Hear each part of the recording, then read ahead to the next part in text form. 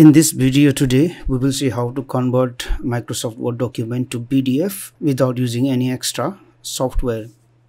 Now for that one, I'm using this Microsoft Word 2019. I guess it's 2019. This is the Word document, and if I have to convert this Word document to PDF, then I'll click on this file, save as, and under this file format I can select PDF. So let me save it on desktop under this name, gardening tips, then export. Now this document has been converted to PDF. So if I go on the desktop here, now you can see that this is the PDF file which is created. If I open it, this is the PDF. Thank you for watching this video. Please like and share this video if you found it helpful. Also click on the subscribe button and hit on the bell icon to get the notification of our latest videos for free.